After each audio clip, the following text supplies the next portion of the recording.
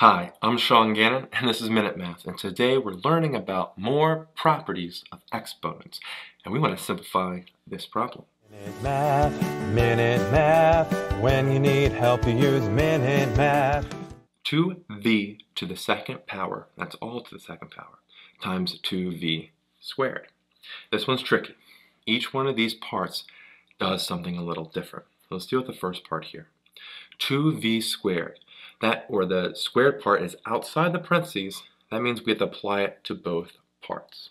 So 2 squared is 4, and now v squared is just v squared. Bring down the 2v squared here, and let's continue. 4 times 2, let's deal with the coefficients, is 8. Now we have v squared times v squared. Since it's multiplication with the same base, we add the exponents here. 2 plus 2 is 4. So we have v to the 4th power, and now we are complete. We have 8v to the 4th power. If this video was helpful, please subscribe to our channel and like this video. This really helps us make more free math videos for you. So, as always, thanks for watching.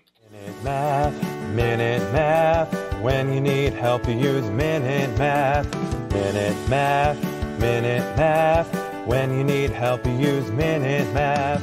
MinuteMathTutor.com